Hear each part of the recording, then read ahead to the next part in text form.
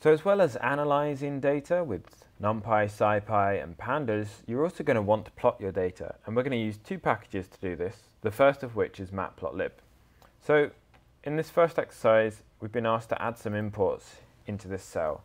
Now, I'll just quickly add them and then I'll go through what we're doing. So this line is a special Jupyter command, it's called a magic command, and the word inline here tells any import of Matplotlib just to display the figure inline even when you choose to save it. It's just important to add this to your notebooks in the future. We've then imported the PyPlot submodule from Matplotlib as PLT. The PyPlot submodule has all the functions we actually need for plotting, and PLT is a very common alias. Then we've imported pandas as PD, like as before, and finally we're going to read the same dataset as before and display the first 5 rows. So you can see this is the same data as before. If we go through to our favourite search engine, we can find the Matplotlib documentation, and for me it's this top link. And just with NumPy and SciPy, there's lots of pages, there's a glossary at the bottom and an index. I'm just going to use the quick search, and I'm going to search for plot, given that we're going to do some plotting.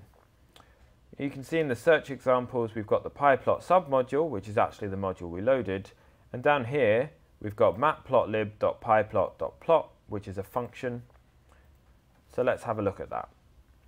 Just with other documentation, we've got a function name, we've got parameters, and if you scroll down past this introductory text, you can see more about each of the parameters, including the other optional parameters that you don't need to use. Lots of Matplotlib functions have keyword arguments, and they'll be in a big long list like this. You can also see that the return object is technically a thing called lines, but we're not going to use this.